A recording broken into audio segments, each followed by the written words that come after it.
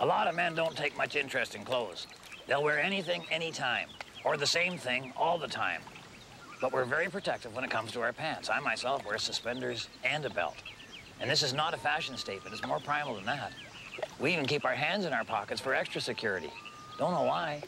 I mean, women will have a pajama party at one of them sorority houses, and they're happy to walk around in their underwear. At least, I think they are, according to all those teenage comedy films. But when men get together, they're just not comfortable unless they have their pants on. Don't know what it is. Maybe they're ashamed of their legs. A lot of guys won't even wear shorts. But wherever you go all over the world, you'll find men treasure their pants. Except in Scotland, but they have a lot of booze there. It's not smart or correct, but it's one of the things that makes us what we are.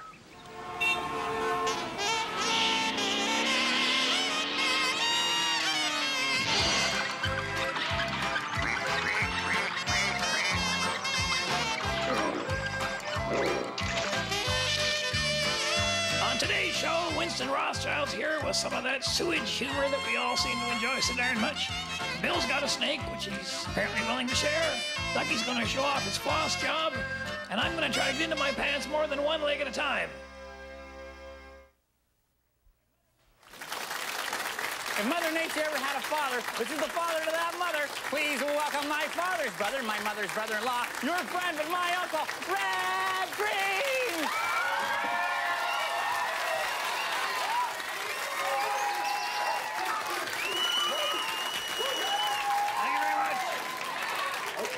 Thank you, and please welcome every father's nightmare, my little mother of a nephew, Harold.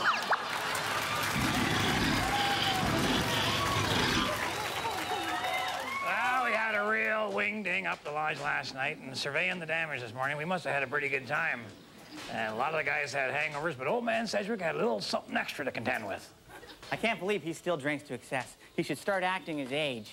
If old man Sedgwick acted his age, he'd be 10 years dead. Anyway, he woke up, and he finds he's got a live badger in his pants. A badger? What do you mean, like one of those little nasty, hairy, furry things with teeth? Yeah, not unlike old man Sedgwick himself. Except for the teeth part. We figured the badger crawled in there to sleep. Uncle Red, badgers sleep in holes in the ground. How did one get in old man Sedgwick's bedroom? No, old man Sedgwick was sleeping in a hole in the ground. He woke up, he started walking in towards the lodge, and he noticed a lump in his pants that was twitching and wiggling, and almost everybody guessed badger. Now we gotta figure out a way to get it out there without startling him. Boy, that must be really frightening for him. Yeah, and the same goes for old man Sedgwick. You know, being isolated up here, I really miss television. I can't wait to see what's happening on Welcome Back, Kotter. Is Horshack married yet? I hope so. All the twins can sleep on the table, and Aunt Helen can sleep in the chair. Uncle Toby just sucked down my beer so he can sleep pretty near anywhere. As far as I'm concerned, Joyce is camped out in the boathouse. Fritz has the kitchen floor.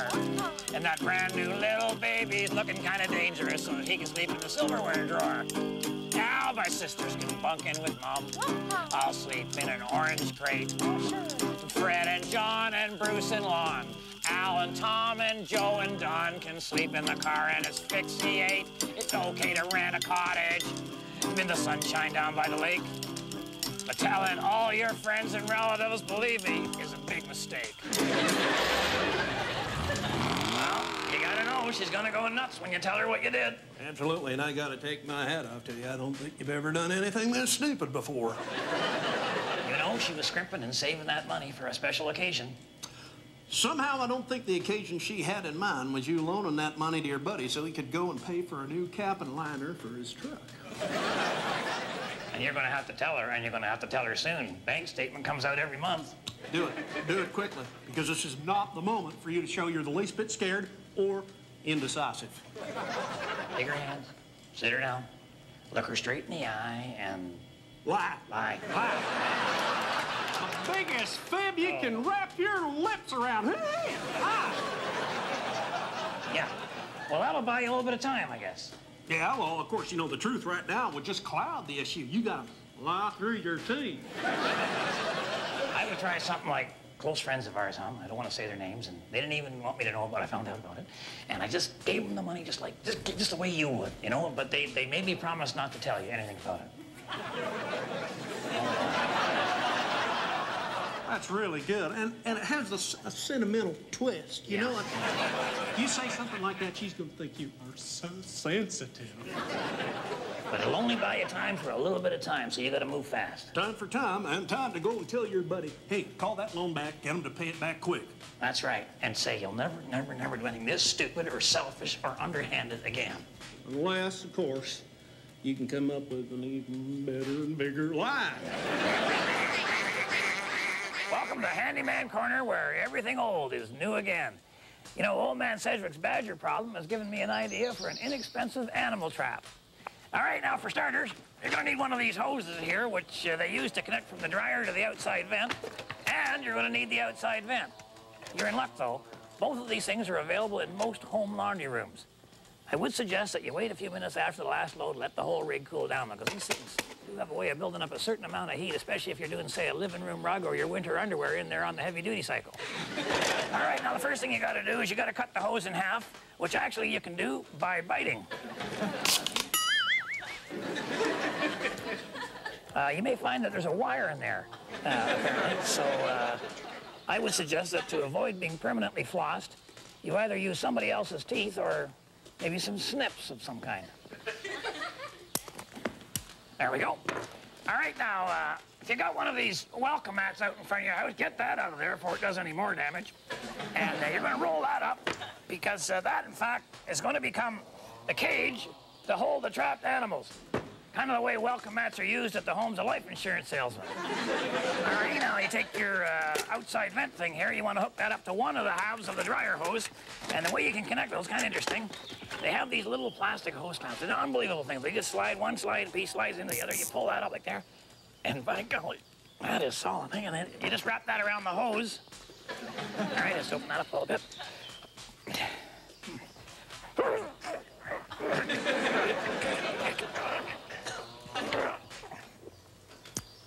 All right, I'm thinking maybe this is not the best way to attach the whole unit together, so. No. I decided to use the handyman's secret weapon, duct tape. So there's our trap, pretty much built. But you can't just have it sitting out in the woods like that. You gotta be sneaky, like those guys from the tax department. So I decided to take a page out of old man Sedgwick's book, hide the whole trap inside a pair of pants. There. And there we go. There we go. There we go. Come on, little fella. Let's go. Let's go. And the animals aren't going to be suspicious, because a pair of pants lying in the woods around Possum Lodge is a pretty common sight. There we go. However, they are going to need some sort of a culinary incentive to come up the pant leg, so I would suggest that you swipe an hors d'oeuvre tray from the next social function your wife drags you over to, and pick one of these units up and separate the toothpick from the hors d'oeuvre itself.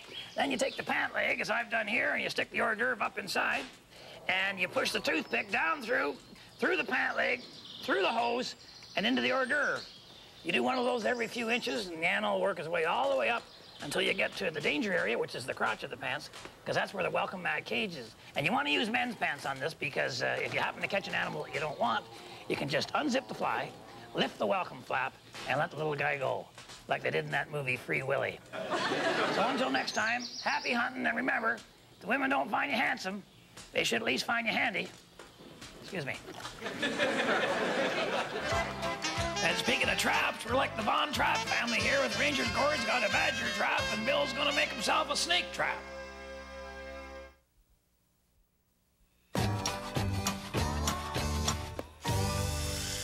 Want to talk to you middle-aged guys out there. You heard any good radio stations lately? Stations that play good driving music? Well, there aren't any. It's all yakety-yak now. News, talk shows, rap music. Doesn't it make you wonder, what happened to our music? Where did it go? Where did the music that defined our generation go? Well, I know where it went, and it's good news for a change. Our music is all sitting in the clearance bin down at the local hardware store. You could zip down there right now, pick up 5, maybe 6 tapes for the price of one of them CD things. And it's great music with words you can hear and understand. Words that tell a story without a video. Where women sing songs about men and men sing songs about women. And surfing and hot rods. Now, I know it's depressing to see the music of your life stacked beside the discount shampoo and the 2-for-1 light bulbs. But on the bright side, isn't it great when the truly awarding things in life are geared to a pensioner's income? Remember, I'm pulling for you. We're all in this together.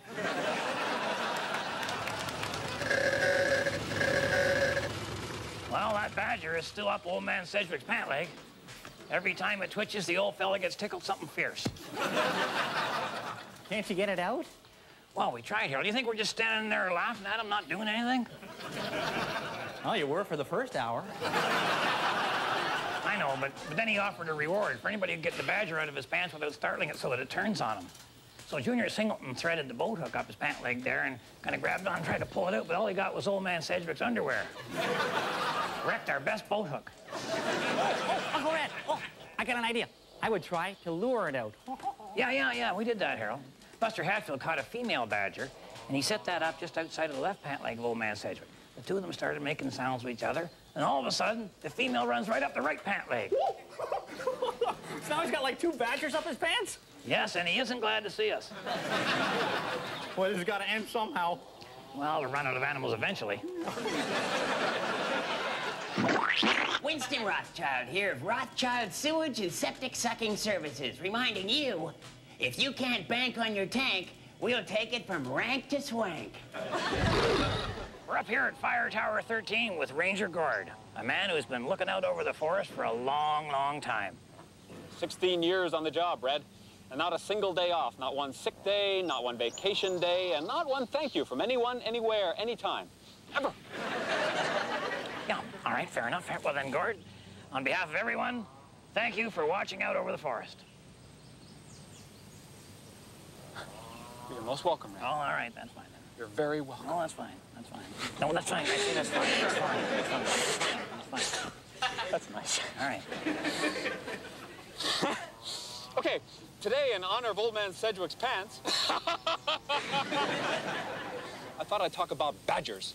Now, I've got a badger over here that I've trapped last week. Thought you might like to take a look at him. No kidding? Yep. Wow, excellent. Yeah, come on up, Harold. Now, a full-grown badger can grow up to 2 feet long. Oh, looks like he gave you the slip there, Gord, huh? Hello, there he is, right there. I've named him Tiger. I don't think that's a badger. Yeah, don't worry, he won't hurt you. No, I don't think that's a badger at all. Oh, look at him! Look at him! Look at him trying to escape! Look at him! Huh? Is that fun or what, huh?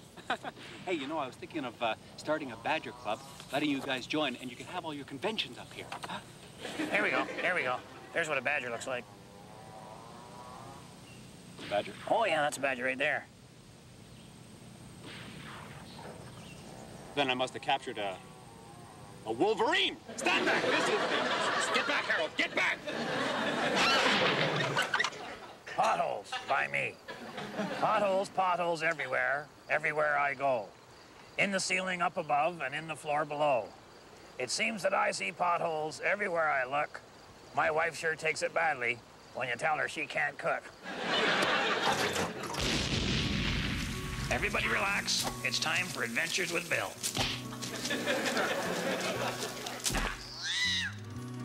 What the heck is he doing today? Oh my gosh, look at the size of that thing. Oh boy. Oh, it's not Bill. You just don't hurt it. Don't hurt it. Don't hurt Bill. Don't hurt it. Don't hurt it. Don't hurt it. Don't hurt it. Well, maybe you'll get the lawn cut. Oh, I see. All right. This is one of these interesting snake trap things that they're not as dangerous as they look. What he does is you got the board up against the stool there, and then you got the little piece of eaves trough, and you tie it. Now what happens is the snake comes up the board, all right? And he goes up and he goes into the piece of eaves trough, and he crawls along in there. Once he gets past the rope, his own weight will tip the eaves trough, and the whole snake and the whole deal will fall down into the garbage can. You can't get out of there, and you got him. Now the trick is you got to put some kind of bait in there for the snake, something to attract, because no snake would go into it. There it is. There's your snake bait. to get them to go in there. Now, to me, this looks like a dozen large eggs, but then they can't charge 15 bucks for a dozen large eggs, can they? Make that 11, make that 10. Meanwhile, we didn't notice this, but the snake is on his way up, so I guess that, I'll tell you, that snake bait works, doesn't it? So we're trying to get one out of there we can put into the pipe. Meanwhile, the snake's getting right up close to the stool there, and no, I think Bill's got one. There we go, there we go. Oh. And he pushes the rope off, and now we got the, oh boy. We got the snake, I got the snake bait, almost called it an egg, but Bill picked up the snake thinking it was the rope, and he tries to tie that on there. I don't know what kind of a knot you'd use with a snake. I never went that far in Boy Scouts, but I do know one thing. I wouldn't mess around. Bill, that's a snake. It's just Bill, snake, yeah. Don't like it, no, don't want it. Where'd it go? Where is it? Where'd it go?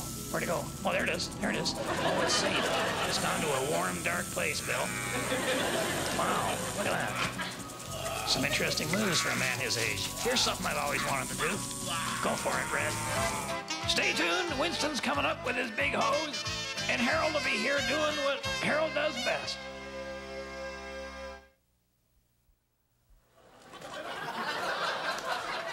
Well, things have gone from bad to worse with the badgers in Old Man Sedgwick's pants.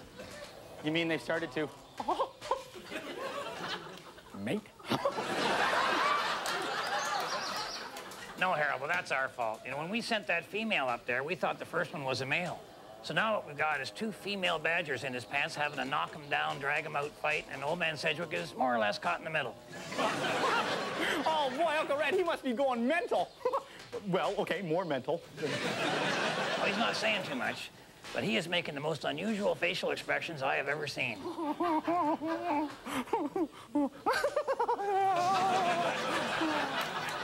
And I've seen some Hummers, trust me. Anyway, at this point, Old Man Sedgwick is getting pretty upset.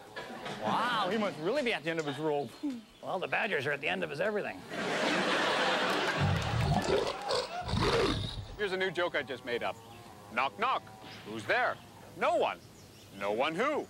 No one. Just no one. Ever. Welcome to the expert portion of the program. Claiming to be an expert this week with my Uncle Red is Mr. Dalton Humphrey.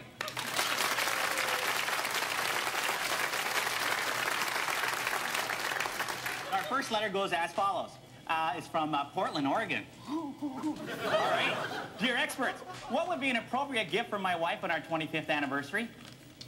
Well, I would recommend an Olympic medal for endurance. It would have to be a silver medal. Because the 25th anniversary is silver.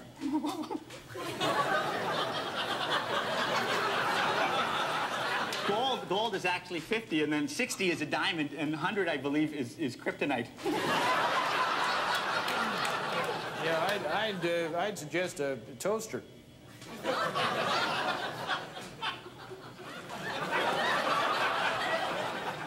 A toaster, Mr. Humphrey? You'd celebrate like a quarter century of wedding bliss with a toaster? Well, I'm talking a 4-slicer. Yeah, that seems a tad chintzy to me, Dalton. You know, I think this gift's got to be right up there with the wedding ring. You did get her a wedding ring, didn't you, Mr. Humphrey? No, I couldn't. No, money was tied up in inventory. Yep, the Bida Wee Motel closed up, and I bought all their stoves, washers, dryers, and bar fridges. So I gave Anne Marie a washer. Well, a washing machine is not a very romantic wedding gift. No, a washer from a garden hose. No, I told her, I said, Anne Marie, this is just an imitation rubber washer. It's old and it's cracked, but for now, it's our wedding ring. And someday I'll get you a proper one when I'm successful. So she's still waiting, huh? You know what I mean, though, actually? Because you are such a success, you know, and the Humphrey Everything store is doing so well. Oh, yes, congrats, yes. Harold, I am a man of my word, Harold. And on our 20th anniversary, I got Anne Marie a brand new washer. Painted gold, everything. And what did she say to that? Well, nothing. No, kind of surprised me, too. She just burst into tears and ran upstairs. Of course, women cry when they're happy. She doesn't sound too happy to me about this rubber washer wedding ring thing. Oh, no, she was. The next day, she cleaned out her bank account, bought herself a brand new car to match it. Then it was your turn to burst into tears. Well, men cry when they're happy, right?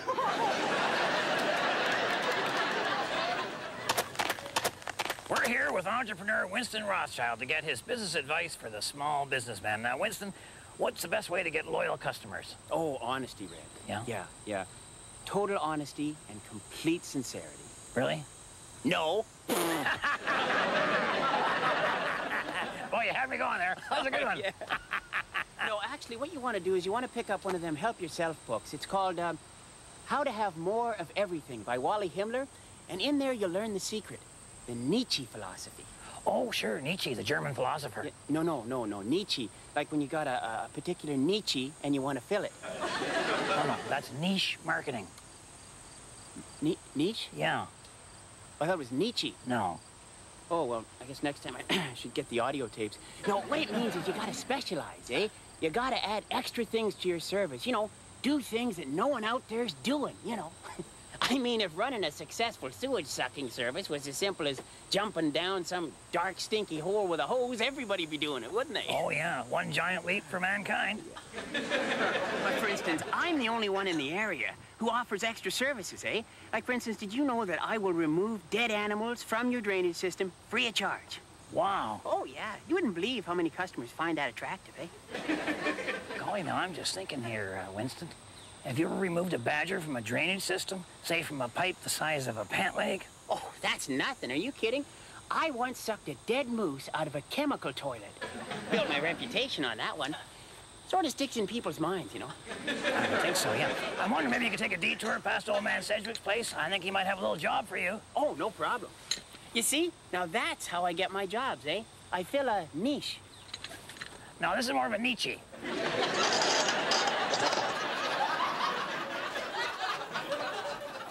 Well, we managed to get old man Sedgwick safely away from those badgers. He waited until they fell asleep and he just slipped the pants off. Well, how did he do that without disturbing them? Well, they were in there so long, old man Sedgwick lost a lot of weight. He went from skin and bone to just bone.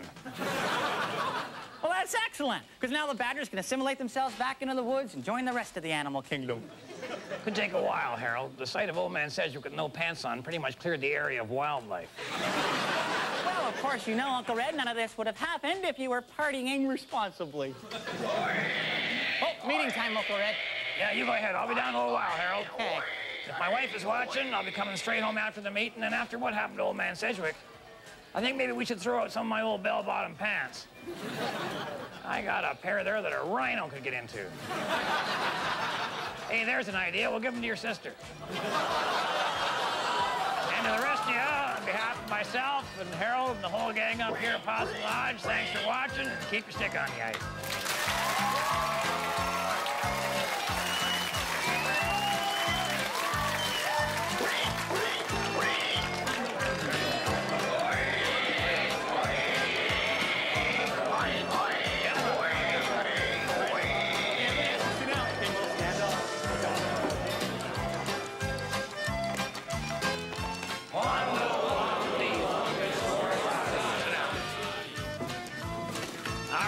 Many of you may know we've been challenged